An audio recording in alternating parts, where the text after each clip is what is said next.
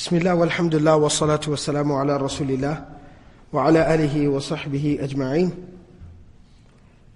Inshallah, we're continuing with our series on the prophetic biography, the Sīrah of the Prophet sallallahu alaihi wasallam.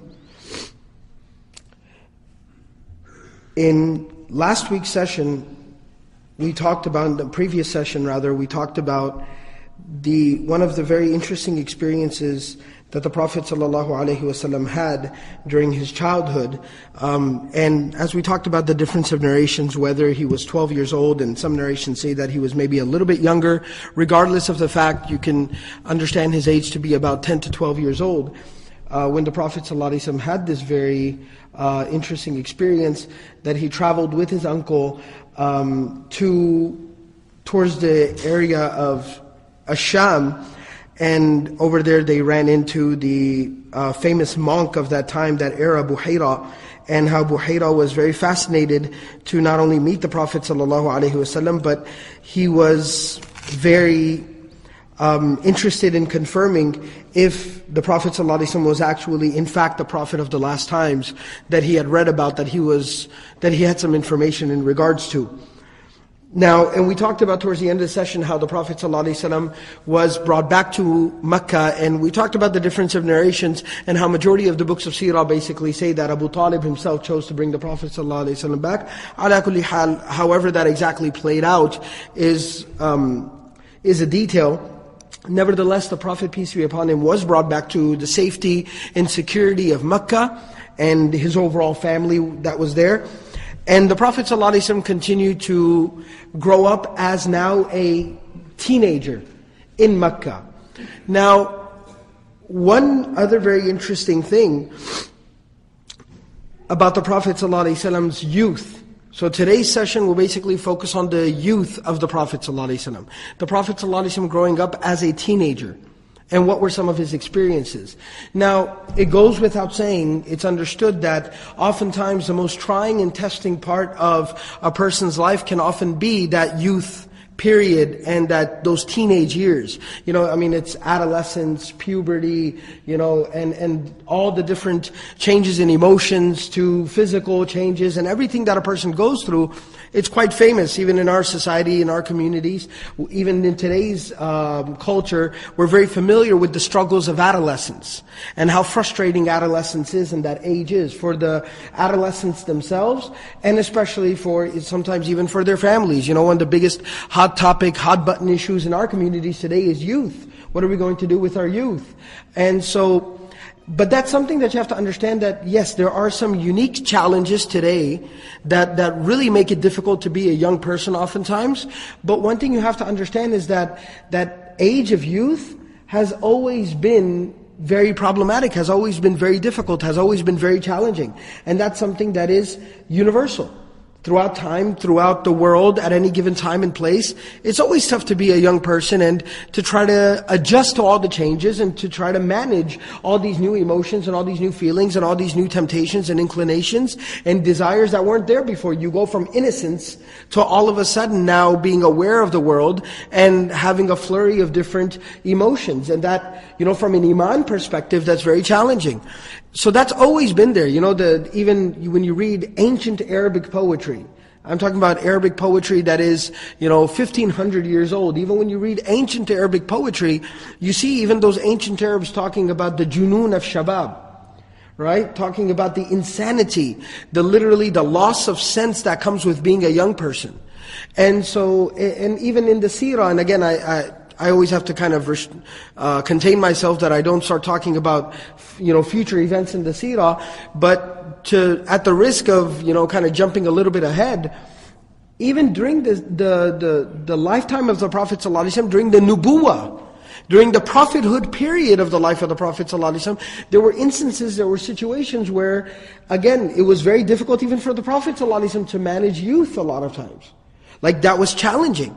You know, he would have to give special attention to the youth. We know the famous story about the young man coming and requesting permission for zina, right? The fornication. The Prophet ﷺ had to very specifically address that issue. Aside from that, there's actually a really eye-opening incident at the time of the Battle of Uhud. At the time of the Battle of Uhud, there's a very eye-opening incident, or in the events that led up to Uhud, that when the Messenger of God, peace be upon him, received the news that the Meccans, the Quraysh, are on their way here, there was a shura that was conducted, a council that was conducted by the Prophet ﷺ. The Messenger of Allah ﷺ, his own personal inclination seemed towards remaining inside of Medina and defending Medina from there.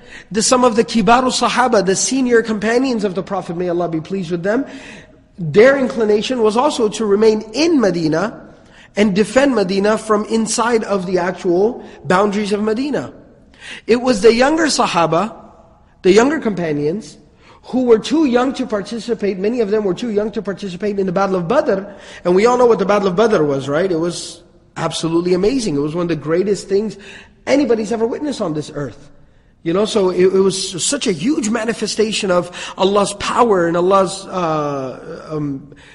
grandeur, and the truth was so manifest on that day that anybody that wasn't there on Badr was just waiting for the next opportunity, that I need to be a part of that experience, some way, somehow.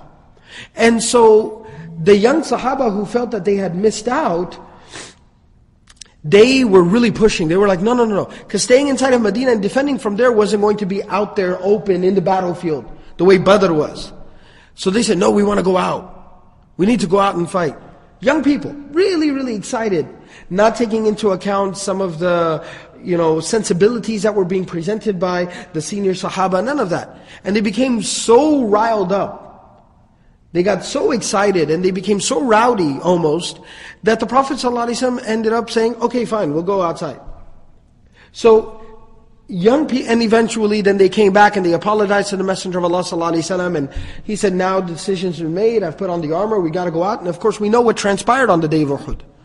Of course that was in the divine decree of Allah subhanahu wa ta'ala. But what Allah subhanahu wa ta'ala made happen in order to lead to that exact event and those circumstances is eye-opening. It's a lesson. There's an ibrah in that. And the ibrah is that, again, that was the youth, right? So there's a flurry of emotions and there's a rush of energy.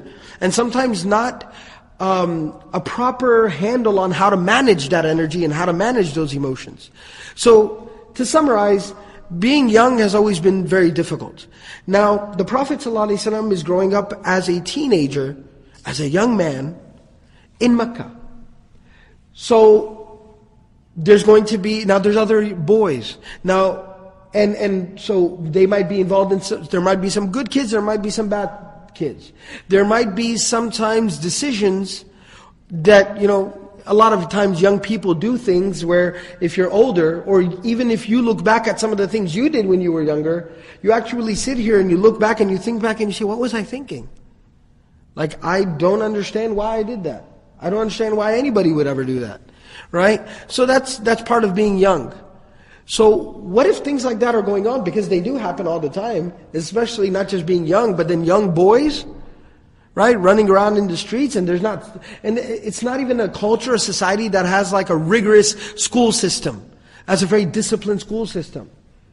That there's not even like proper schooling. There's not like a proper educational system in place in Mecca. These are illiterate people. I mean, they're very cultured. They know poetry and they know their language very well, and they're aware of society. They know their history. They know their family lineage. There are certain types of knowledge or education that were valued in that society, but not the way we have it today, where at the very least, from 8 o'clock to 8 a.m. to 3 p.m., you have a little bit of peace of mind. You have some sukoon.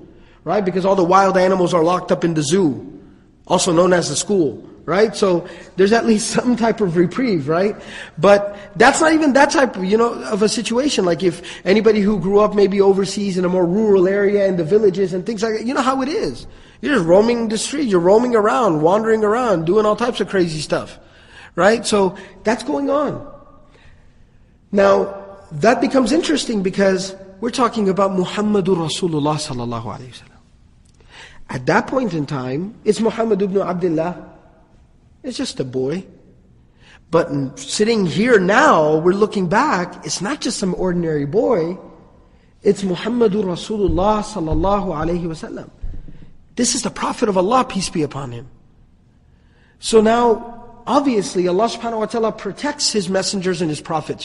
One of the side issues that's going to come up today as a side discussion to what we talk about from the life of the Prophet ﷺ is a very important theological issue, meaning it's an aqeedah, an issue from aqeedah, which is called Ismatul Anbiya. Simply put, it talks about how the prophets and messengers of Allah, peace be upon them, that they are ma'asumun, they are protected by Allah from falling into any type of reprehensible behavior. They're protected by God, they're protected by Allah from falling into anything that could be blameworthy, that could be problematic, that is not very prophet-like behavior, it's not very prophetic behavior. Alright? Well, what about a few times in the life of certain messengers where something does happen, like Musa alayhi salam in the confrontation with the Qibti, when the man dies. You know, even the Messenger of Allah sallallahu alayhi wasallam during Nubuwah, during prophethood, you know, when Abdul bin Maktoum, when the blind Sahabi comes, and the Prophet ﷺ is a little bit frustrated or a little bit annoyed at him coming and interrupting the Prophet ﷺ speaking to them. Those types of incidents are divinely decreed and made to happen in order to teach us a lesson through them. لَقَدْ كَانَ لَكُمْ فِي رَسُولِ اللَّهِ أُسْوَةٌ حَسَنَةٌ. So we are taught an example through them, through their example. So those types of very rare occurrences happen to teach a lesson. Otherwise, prophets and messengers alayhimussalam are protected by Allah from falling into any type of bad, reprehensible behavior, something that could catch up with them. To protect their purity and the sanctity of the message that they will later be given and they will deliver, and what they will represent. They'll represent the deen of Allah one day. They're dignitaries of Allah.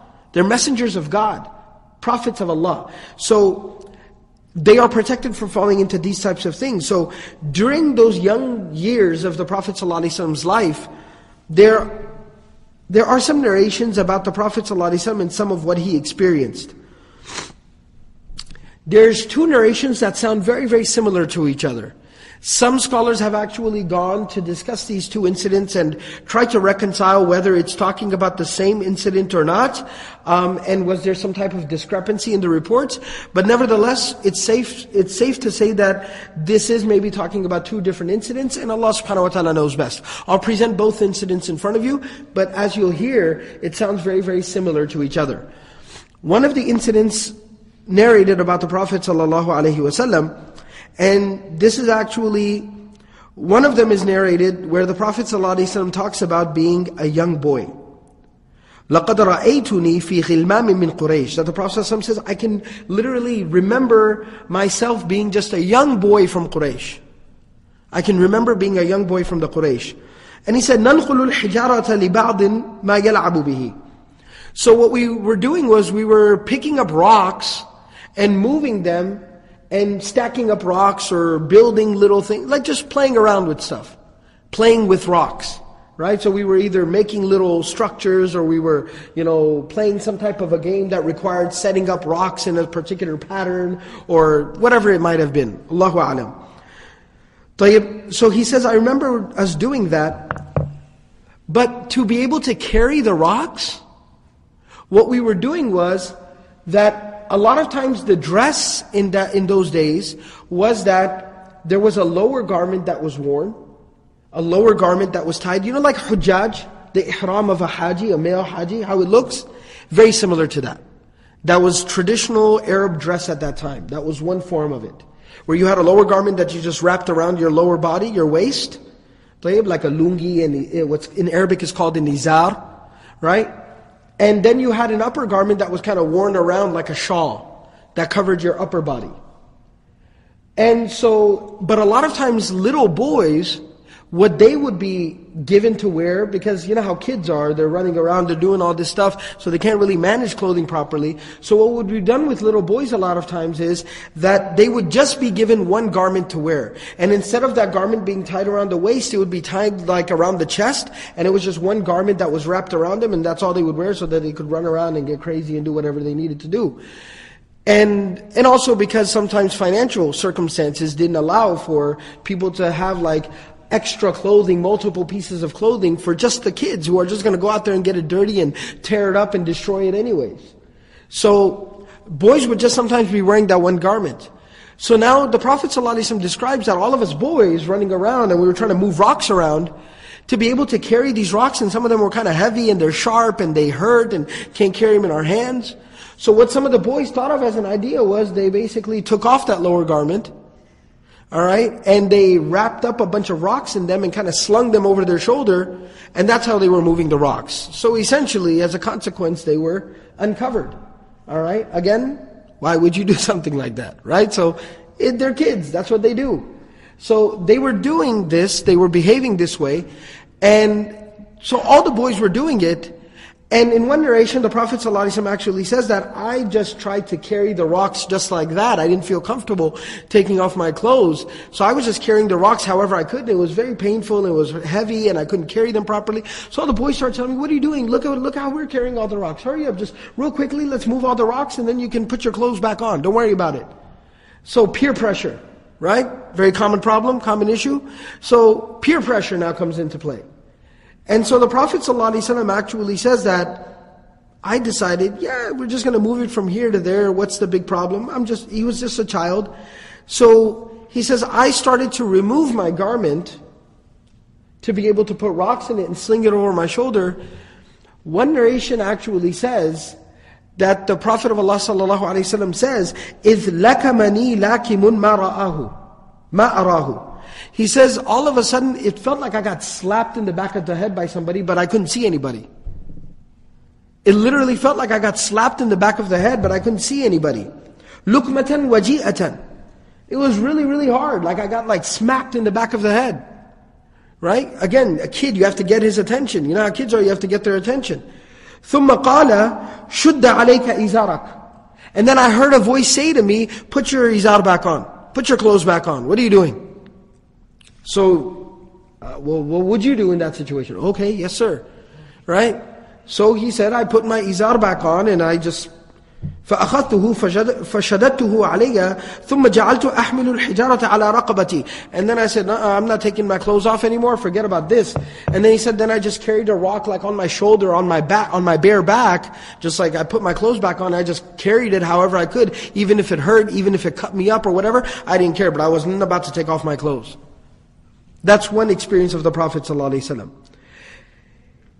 There's another narration, وهذه القصة شبيهة بما في الصحيح عند بناء الكعبة. So this story closely resembles another incident that is narrated by some of the Sahaba radiallahu anhum from Al-Abbas, the uncle of the Prophet ﷺ. That later on, so this is talking about when the Prophet ﷺ was still what you could call a young boy. Later on, when he was maybe like an older teenager, an older youth, a young adult, if you will, at that time, they were doing renovations of the Kaaba. And this was a really amazing opportunity. Everybody wanted to get in on it. I mean, even if they were mushrikun, the Quraysh at that time, they still knew that there was something sacred and holy about the Kaaba. This was a holy, sacred sanctuary. They knew that much, that this was a special place. Everybody wanted in on the action. Renovating the Kaaba, everybody wanted a piece of that action. So, and in fact, the high-ranking family members of the most prominent families were given first dibs to be able to participate. Alright, and so the Quraysh and the Banu Hashim and then the family of Abdul Muttalib, the great leader who had passed away, his family was given first preference. So his sons and grandsons. So Al-Abbas, the son of Abdul Muttalib, the uncle of the Prophet ﷺ, was there carrying rocks. And then at the same time, there was his grandson, this beloved grandson of Abdul Muttalib, Muhammad ibn Abdullah sallallahu alayhi wasallam, and he was also given that opportunity to be some of the first few people to help out, carry some rocks, carry some bricks, carry some of the material, the raw materials, to be able to reconstruct the Kaaba, to be able to renovate the Kaaba. So this is going on. Now to carry these big bricks and everything, and of course it was kind of like a display of manhood as well. You got to carry a big old rock for the Baytullah, for the Kaaba, Al-Ka'bah Sharifa, right? And the bigger rock you carry, the bigger man you were, so everybody's trying to carry a big old rock. And the Prophet ﷺ lifts a big old rock and he's having a lot of trouble carrying it. So again, what some people start doing is, even if they are wearing an upper clothing, what they do is that they that upper clothing is on their shoulders, but it's still too difficult to carry the rocks. So what they do is, again, they're removing like the bottom clothing and kind of readjusting the upper cloth. But what happens in that position is, so you're somewhat semi-covered, but it's not proper covering. Like you could easily be exposed. You know, like the difference between wearing like pants and shorts, right? So it's a little bit more exposing by removing one of the cloths. So they remove one of the cloths. A lot of even the men are removing one of the cloths that they're wearing. All right, one of the pieces of clothing that they're wearing, and they wrap up the rocks in that, or the bricks in that, and then they're again slinging it over their shoulder on their backs, and they're trying to carry it. So the Prophet ﷺ is struggling to carry one of these bricks or rocks. So his uncle Al-Abbas radiallahu anhu, who would later accept Islam, he says to the Messenger of Allah sallallahu alaihi wasallam, "Ij'al izaraka ala atiqika min al-hijara." So he says that, why don't you put one of your pieces of clothing onto your shoulder and then carry the rock in that. It'll be a lot easier if you carry it that way. فَفَعَلَ. So the Prophet ﷺ started to do it. The narration says, and Al-Abbas is narrating this. He says, فَخَرَّ إِلَى الْأَرْضِ. فَخَرَّ إِلَى الْأَرْضِ. All of a sudden the Prophet ﷺ just collapsed. As soon as he started to remove one of the pieces of clothing, because his uncle told him to, he just collapsed. It's like he passed out. وَطَمَحَتْ عَيْنَاهُ إِلَى السَّمَاءِ. And his eyes literally just started looking up at the sky. Like his eyes just kind of rolled up, and he just started staring up into the sky. ثُمَّ قَالَ إِزَارِي إِزَارِي. Then he stood up and he said, where's my clothes? Where's my clothes? And immediately took his clothes and فَشَدَّ عَلَيْهِ إِزَارَهُ. He wrapped his clothing back on and he put all of his clothes back on. And one of the other more extended narrations actually says that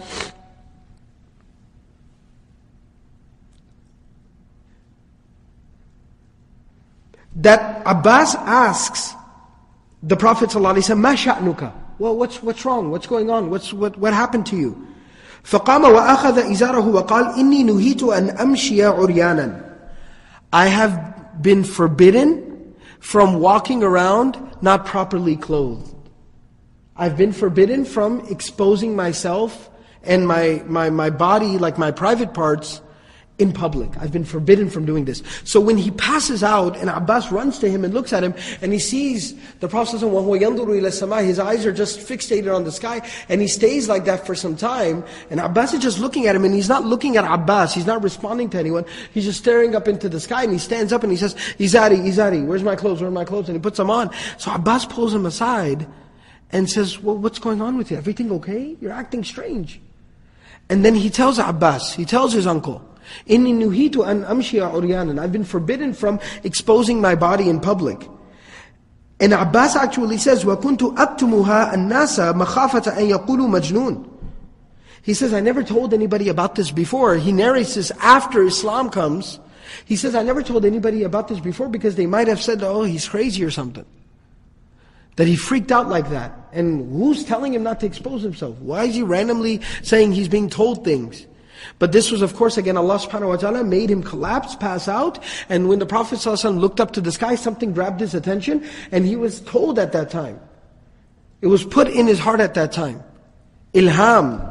Or even, this is like divine inspiration was put in his heart at that time, that no, you don't expose yourself in public like this.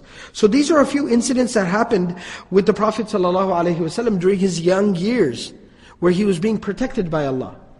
Now, there's another incident like this that is narrated, but first what I'd like to do is I'd like to add something about what was going on, or what the Prophet ﷺ's activities were as a young man, as a young adult.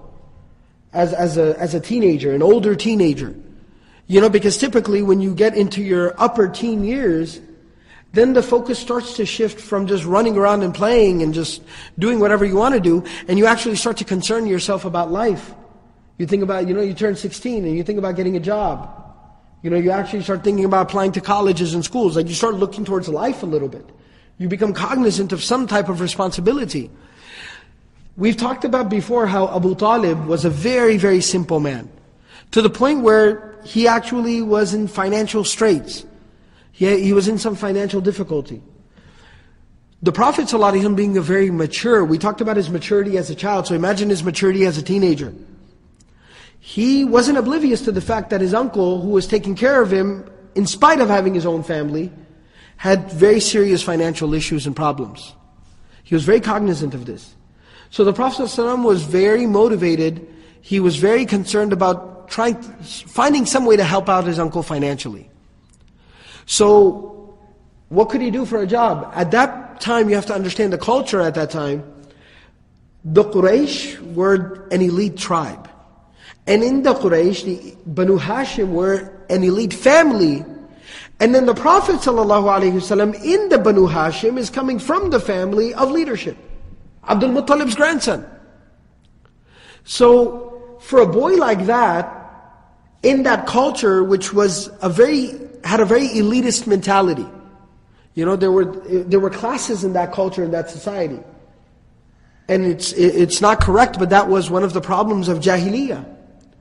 So, it was not acceptable for the Prophet ﷺ, being of that family, that he go and get some type of menial labor type of job. Like he couldn't cut grass. He couldn't start working construction. He couldn't go and start doing some type of physical labor like carpentry or be a delivery boy or a message boy or courier or something. These things were not acceptable. The family just wouldn't accept it. No, that'll be disrespect to the family. You can't do that. Because the men of Quraysh were merchants. They were businessmen, which was the most prestigious job in that society, was the most prestigious career in that culture. To be a merchant, to be an international merchant, where you go to Yemen and you go to Sham and you bring goods and you sell them. Being an international merchant is what our family does. I'm sorry, you have to be the doctor, right? So it was that same type of culture. You have to be a doctor, you have to go to med school.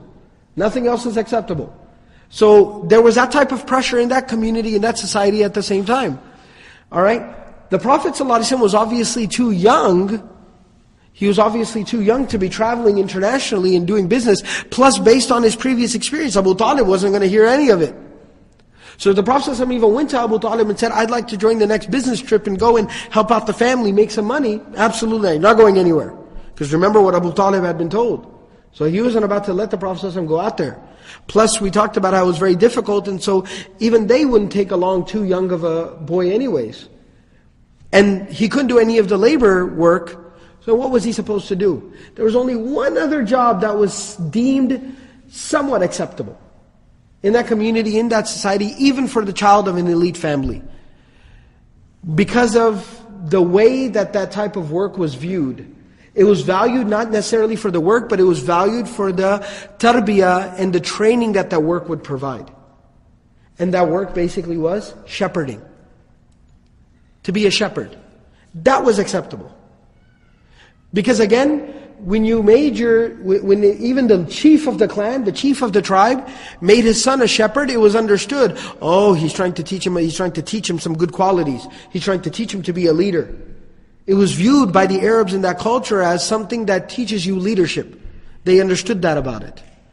So that was the only thing that was acceptable, that he could be a shepherd. So the Prophet ﷺ took the only job that was available to him, which was being a shepherd, to be able to help out Abu Talib and to be able to help out the family. So you see the maturity and the responsibility and the family mindset, the family concern of the Prophet ﷺ, that he was very early on, very cognizant of family and wanting to help out the family and very concerned about the family. So the Prophet ﷺ becomes a shepherd, and we of course know that this also plays a very important role in the divine tarbiyah of the Prophet ﷺ, to be a shepherd. Right? Because of the qualities that shepherding teaches. It teaches you patience. It teaches you to be observant, to be cognizant, to be aware and conscious of what's going on around you. To be responsible. Because if you're out there shepherding and you become irresponsible, you decided to just pass out and take a nap under a tree, well, you're going to wake up to find half your flock gone. And now you're in trouble. So you got to be responsible. I can't just doze off because I feel like it. I can't go hang out with my buddies because I feel like it. I'm responsible here. And you have to be always, vigilant. You have to be alert all the time. because of your responsibility of the flock. And because what you're shepherding are sheep. They're very simple-minded creatures and animals. Right? Very easily distracted. Wandering here, wandering there. So you always got to be vigilant. You got to run there, bring them back in. Then you got to run over there, then bring them back in. So you're always on your toes, always keeping an eye. But at the same time, while being very vigilant and being very active and being very cautious and alert, you also still got to remember to be gentle. Because remember, you're not herding buffalo. You're not herding cattle. Right? Where they can take a little bit of a beating. You know, you could throw rocks at them, you could kick them around a little bit. You know, if you even go to, everybody here lives, in the city and civilization now, so we're not very used to it. But even if you go to like a ranch, or you go to like a slaughterhouse, or where they have these types of animals, you know what that's called? That's called a cattle prod. You know what a cattle prod is? It's basically a stick that the ranchers use. It's like a long stick, and what does it have at the end of the stick? It's got like an electrical current there. It's got a battery on one end, it's got electrical current. What do? They shock the cows. Because sometimes they're stubborn and they're big animals, right? They weigh 10 times what a human being weighs. They're huge old animals, and so you can't really move them around, you can't push them around, or they're not reacting, so you give them a little bit of an electric shock. Right? I mean, my point is that they can take a little bit of a beating. But you can't do that with sheep. It'll die. Right? So you still got to remember to be gentle. And so when you factor all these things in, it's perfect training to manage human beings. Because if there's any creation of Allah that's capable of being more distracted, more absent-minded than even this livestock, sheep, it's the human being. Right? What do we call the common people, common populace? They call them sheep. Right? And what does even Allah say in the Quran? أُولَٰئِكَ كَالْأَنْعَامِ بَلْ هُمْ أَضَلُّ. They're even more, distracted and more absent-minded than even livestock. So that's the predicament of the human being. But at the same time, the human being is also very frail. We're talking about the frailty of sheep physically. The sheep is a very frail animal physically. With human beings, you have a whole nother mess of issues, because a human being is very sensitive emotionally. I mean, you could yell at a sheep all day long and he won't care, he'll just look at you. You call him all types of horrible things and bad things and yell at him, and he'll just look at you, he doesn't care. Right? But a person, a human being, if you didn't just speak to him in the exact right fluctuation of tone, I can't believe you spoke to me like that. So managing people is a lot more difficult than managing even sheep. So it's training. And there's even a hadith of the Prophet ﷺ where the Prophet ﷺ says that all the anbiya and all the rusul, all the messengers and prophets of God, peace and blessings of Allah be upon them, that they were all shepherds.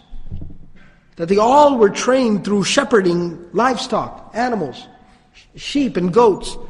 Right? And then the Sahaba asked the Prophet ﷺ, even you, O Messenger of Allah? He said, yeah, even me. And he told them the story. He told them about in his young days, serving as a shepherd. And there's even a verse in the Bible where Jesus, peace be upon him, Isa alayhi salam, and Allah subhanahu wa ta'ala, Allahu a'lam as to the, exact authenticity of that. But it's a very interesting verse from the Bible that at least makes sense, because it checks out with what the Quran and the Messenger of Allah ﷺ taught us, where Jesus told his disciples, Jesus told his students, told his disciples, he gave them instruction, he said, shepherd well. Shepherd well. That makes sure that when he's talking to them about leading the people after he's gone, he's instructing his disciples to lead the people after they're gone. He doesn't say lead well, he says what? Shepherd well. Right? So this is a consistent teaching throughout all the teachings of the prophets, Anbiya alayhimus salam, and this was one of the ways in which they were trained. So the Prophet ﷺ is a shepherd.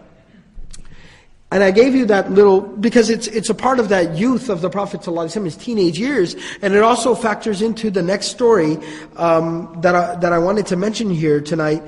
And that is that the Prophet ﷺ, this is mentioned by Imam al-Bayhaqi, rahimahullah, in his book Ad-Dala'il, that Ali bin Abi Talib, radiallahu anhu, says that the Prophet ﷺ told me this story. The Prophet ﷺ told Ali radiallahu anhu this story. He says that the Prophet ﷺ says, مَا هَمَمْتُ بِشَيْءٍ مِمَّا كَانَ أَهْلُ الْجَاهِلِيَّةِ يَهُمُّونَ بِهِ. I never really felt like indulging in the different things that the people of Jahiliyyah used to indulge in. Like, bad things and useless things. I never really had a strong inclination to go and indulge in those things.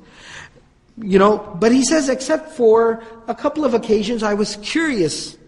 More than wanting to do it, I was just generally curious. And he talks about the time when he was this young adult, this young man, working as a shepherd. And there were other young men who also worked as shepherds from the Quraysh, from different families. And when they used to get together out in the fields with their flocks, we used to kind of socialize. We would talk a little bit, like, what's going on, how's it going, how's work, things like that. We would talk on the job. And one thing that they always used to discuss was they would always tell all their stories about the night before. Like, yo bro, I had up a crazy party last night. Right? Like, you'd be like, man, you look really tired. You got no idea, bro. Like, seriously, right? So, they would always be like young people talk today, unfortunately. Right? Not condoning the practice. But understand, I'm trying to explain, contextualize. So, they'd be telling each other their stories from last night. What happened with me, and I went there, and this happened, and that happened, and I met her, and then that, and then this, and all this crazy stuff. So they'd be talking. And they would always ask the Prophet, what about you? What was going on? He's like, nothing, I went home and slept. And they were like, really? Like never? You don't? And so they told me, they said, there's going to be another party tonight. Why don't you at least just swing by, all right, don't hang around, just swing by, just kind of check it out. They knew that, Muhammad's kind of a straight-laced guy.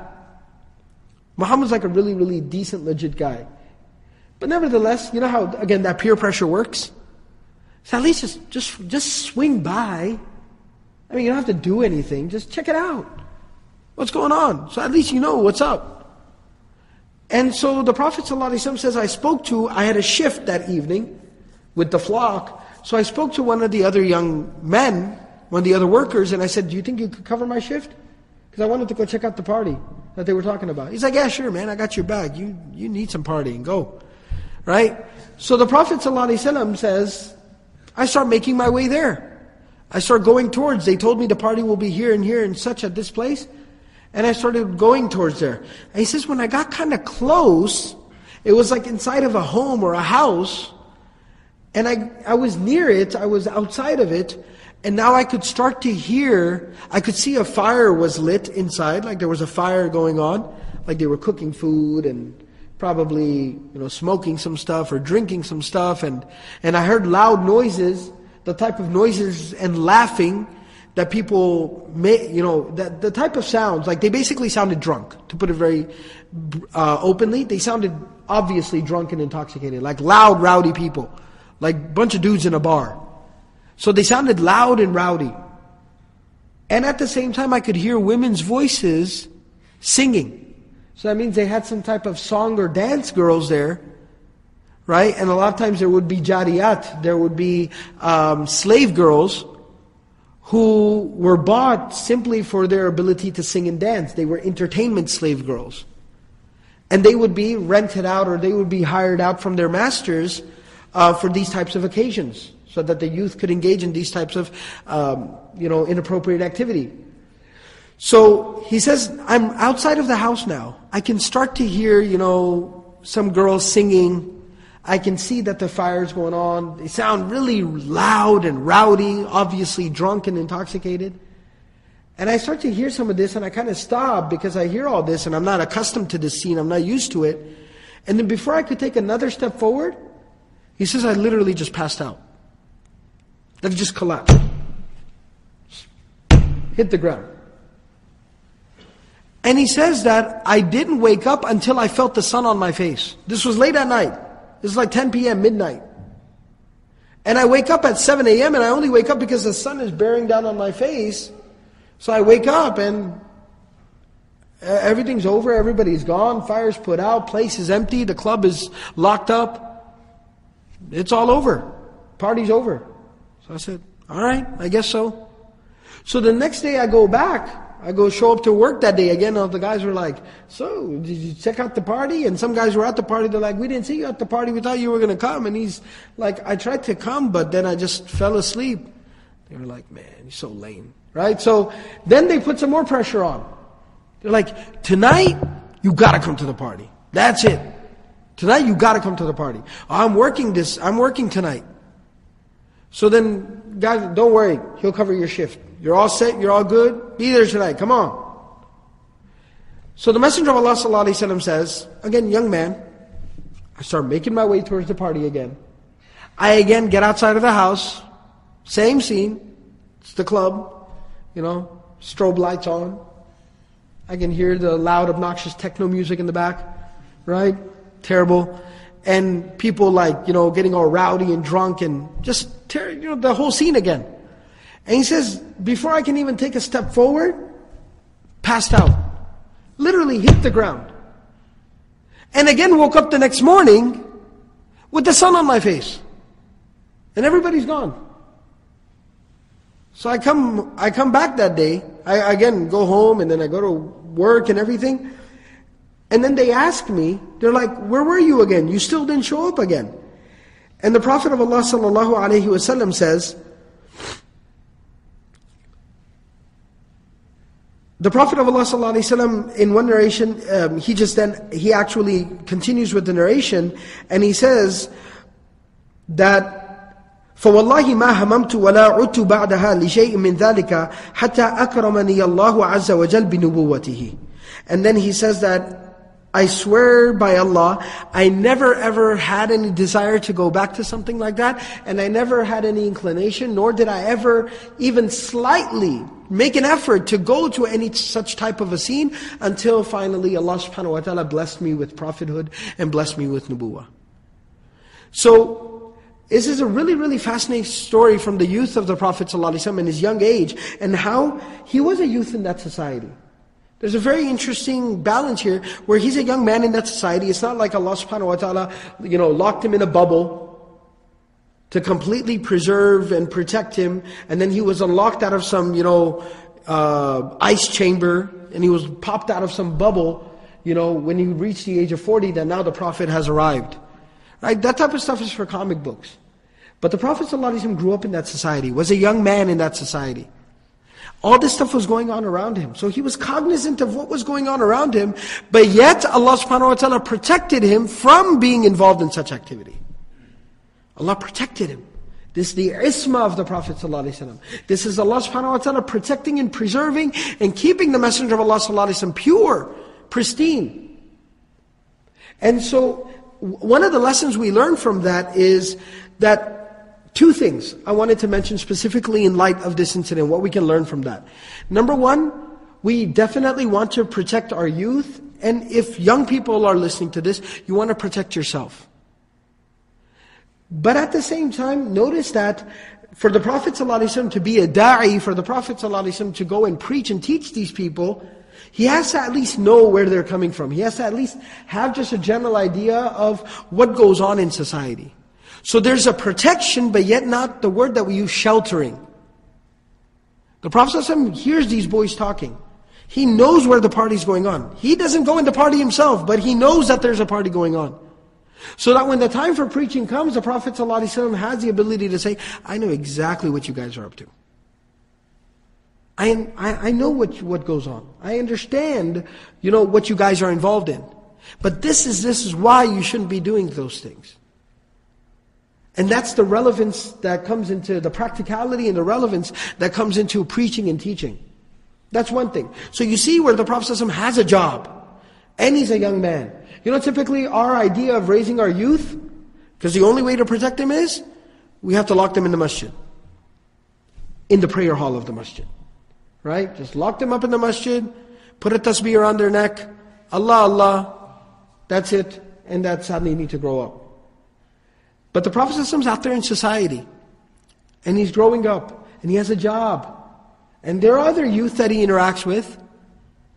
And of course, Allah subhanahu wa ta'ala is doing the divine tarbiyah of the Prophet ﷺ. You might say, well, Allah is doing the divine tarbiyah of the Prophet ﷺ. Allah is protecting the Prophet of Allah ﷺ. Yes, but Allah subhanahu wa ta'ala then through that same messenger, the messenger of Allah sallallahu alaihi wasallam, Muhammadur Rasulullah, Allah subhanahu wa ta'ala gave us a Qur'an and gave us His life. And those are our tools of tarbiyah now. We have guidelines, we have instruction in the book of Allah, in the life of the Prophet ﷺ, so that we can let our youth and our children be regular people, regular human beings, being functional in society, but then instill within them the values and the tarbiyah and the discipline that is necessary to be able to make those types of decisions and to be able to stay away from bad and harmful things.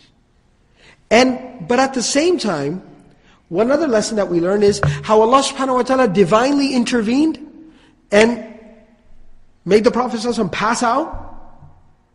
That also, this teaches us that sometimes we do have to intervene. You know, I always say we're a community of extremes. It's one way or the other. Either one approach to raising young people into society, lock them up and throw away the key. And we'll figure out what happens with them later.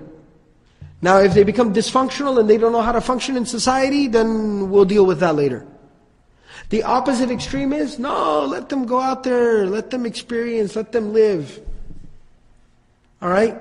Nearly kills himself driving drunk, let them live, let them experience. That's how they'll learn. Right? That's how you learn. No, that's insanity. That's insanity. That's feeding your children to the wolves. There's a balance. Don't make them dysfunctional. Allow them to function in society and learn how to be a functional member of society. But at the same time, intervene when necessary. Put down the foot when necessary. Put some limitations when necessary. Alright? And so we learn the balance of tarbiyah from the life of the Prophet ﷺ. And the second thing that I wanted to mention in light of this particular incident and narration is how the Prophet of Allah ﷺ was protected by Allah subhanahu wa ta'ala from falling into any type of sin, any type of inappropriate behavior or activity. And this was, again, like I mentioned earlier, protecting the purity of the message and of the carrier of the message, sallallahu alaihi wasallam. And this was later something that became a very prominent aspect of the life of the Prophet ﷺ and his own personality. This was something that manifested itself within his personality. Usama ibn Zayd narrates from his father, Zayd bin Haritha. Now if you remember who Zayd bin Haritha is, or maybe we haven't talked about in a lot of detail, we will later on, inshallah, in the Sīrah. But to briefly summarize, he was kidnapped originally from where he lived, and he was sold into slavery. Of course, you know, the people in Mecca, Khadija radiallahu anha, the wife of the Prophet ﷺ, did not know that he was kidnapped and then sold into slavery. He was just being sold as a slave. So he was given to her, or she purchased him as a slave, and then at the time of her marriage to the Prophet ﷺ, she gave this slave, this boy, Zayd bin Haritha, to the Prophet ﷺ as a gift. At the occasion of marriage. And the Prophet ﷺ always treated him like a son. And later on would literally free him and then adopt him as a son. But nevertheless, he was always treated by the Prophet ﷺ like one of his own children, like a son. Zayd bin Haritha says that I was walking with the Prophet, or he says, we went to the Kaaba, the Baytullah, and one type of activity that the Prophet ﷺ used to engage in as a meditation or as a form of worship, ibadah if you will, even before Nubuwah, was that the Prophet ﷺ would do tawaf of the Kaaba. He used to do tawaf of the Kaaba because he felt comfortable with that. He wouldn't worship the idols. He wouldn't go and sit in front of the idols and worship the idols because he said it doesn't feel right. Something seems wrong. But he would do tawaf of the Bayt, tawaf of the Kaaba, because he said something feels right about this.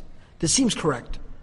So he used to do tawaf. So he said one day he took me along with him for tawaf, and one of the idols that was there in the haram around there at that time, كان صنم من نحاس, that there was an idol that was made out of copper. There was an idol that was made out of copper. And the Prophet of Allah, I was doing tawaf with the Prophet ﷺ, and he says that there was this idol made out of copper, and it was called Isaf, or it was called Na'ilat, but he says, I can't remember exactly what it was called. It had one of these two names. And he says, as the mushrikun would do tawaf, they would kind of go past that idol and they would rub their hand on it as they did tawaf. They would rub their hand on that idol, and that was their shirk that they were incorporating into the tawaf, and they would do this. The Messenger of Allah ﷺ would never do this. He would just do tawaf close to the Kaaba and avoid all the idols that were sitting around the Kaaba, farther off into the mataf. But he says, I was with the Prophet ﷺ, and what I did was, as we walked by, I stretched out my hand, because he was a kid, he was a little boy. I would see everybody rubbing their hand on the idol as they walked by. So I stretched out my hand to wipe my hand on the idol as well. And the Prophet ﷺ kind of pulled my hand back, and he said, don't do that. He said, don't, لا تمسه, لا تمسه. Don't rub your hand on it. Don't touch that idol. So Zayd says, طفنا فقلت في نفسي لأمسنه. And he said, we kept on doing tawaf, we continued to do tawaf, and then as a little boy, again, you know how the attention span? Right? Kids' attention span, it's like... So, he says, we're doing tawaf again, and I see everybody again rubbing their hand on it, and I got excited again, I was like, ooh. So I went to go touch it again, and when the Prophet ﷺ saw, حَتَّى أَنْظُرَ مَا يَكُونُ فَمَسَحْتُهُ فَقَالَ رَسُولُ اللَّهِ صَلَّى اللَّهُ عَلَيْهِ وسلم, أَلَمْ تُنْهَى. Then again the Prophet ﷺ pulled my hand back and he says, didn't I just tell you? Weren't you just told not to do this? So we see that early on, we see the Prophet ﷺ being protected from falling into any type of bad activity, bad social activity, any type of sins. But we also see that from very early on, Allah subhanahu wa ta'ala instilled within the Prophet ﷺ, much like we read about in the Quran about Ibrahim alayhi salam, that Allah subhanahu wa ta'ala instilled within the Prophet ﷺ this natural hesitation, apprehension, severe dislike for idol worshipping and for shirk and such activity as well. And it's also mentioned that sometimes when the Prophet ﷺ would just be engaging in conversation with people, that, you know, sometimes when you're just talking, he'd be talking business with somebody or he'd be talking to somebody. So you know how you tell somebody, say wallahi. Say wallahi, swear that that's really what happened. Say wallahi, swear that that's really what happened. You know, it's a part of just normal conversation. People say that to each other when you say something very surprising or shocking. So in that culture at that time, when you would say something out of the norm, they would say, Aqsim billati wal uzza. Aqsim billati wal uzza. Swear by Allat and Al-Uzza. Right? Those were the names of the two most prominent idols that the Quraysh, that the Makkans used to do shirk with. So they used to say, swear by Lat and Uzza. And whenever somebody would say that to the Prophet ﷺ, to this young man Muhammad ﷺ, swear by Lat and Uzza, the Prophet ﷺ always used to tell them, La tas'alni bihima. La tas'alni bihima. If you want me to take an oath to prove to you what I'm saying, don't ask me to swear by Lat and Uzza. And he used to say, فَوَاللَّهِ مَا أَبْغَضْتُ شَيْئًا بُغْضَهُمَا. Because I don't hate anything as much as I hate Lat and Uzza. I just don't even like hearing their names. Don't say those two words to me. And he would immediately distance himself from that entire conversation because he didn't like talking about those things. So this is a little bit about the tarbiyah, the upbringing, the youth of the Prophet of Allah ﷺ, that the major challenge of youth is the social evils and social sins and these types of, lust and desires, and how the Prophet ﷺ was protected from falling into those types of things. And then of course the second challenge that is even manifests itself today is a spiritual challenge and the faith issues that youth deal with, which of course was a big issue at that time because it was the time of Jahiliyyah, it was the era of shirk, the era of idols. Right? It was Zamanul Asnam, it was the era of idols. And Allah subhanahu wa ta'ala even protected the Prophet ﷺ from that by naturally instilling within him just a natural apprehension and aversion to anything that had to do with the idols. And I'll end today's session, I always try to end with some type of, a takeaway type of lesson, something very powerful that we can learn, and that kind of increases us in love for the Prophet of Allah sallallahu alaihi wasallam. Ibn Ishaq, the famous scholar of Sīrah, in his book of the Sīrah, he's got some very poignant words, he's got some very beautiful words, in which he talks about the youth of the Prophet sallallahu alaihi wasallam and his upbringing. He says, فَشَبَّ رَسُولُ اللَّهِ sallallahu alayhi wasallam yakla'uhu Allahu wa yahfaduhu wa yahutuhu min aqdar al-jahiliyyah. That the Prophet sallallahu alayhi wasallam began to mature into a man. And Allah subhanahu wa ta'ala protected him. And He guarded him And Allah subhanahu wa ta'ala literally set up a boundary and a perimeter around him to keep away the filthy things of Jahiliyyah from coming close to the Prophet ﷺ. لِمَا يُرِيدُ بِهِ مِنْ كَرَامَتِهِ وَرِسَالَتِهِ. Because Allah subhanahu wa ta'ala intended him to be a very noble, great messenger and prophet of God later on. حَتَّى بَلَغَ أَنْ كَانَ رَجُلًا أَفْضَلَ قَوْمِهِ مُرُوءَةً. Until the Prophet ﷺ grew up to become the most virtuous man of his people when it came to dignity, like manliness, like chivalry, what we call. That he grew up to become the most chivalrous, most honorable man in his society, in his community.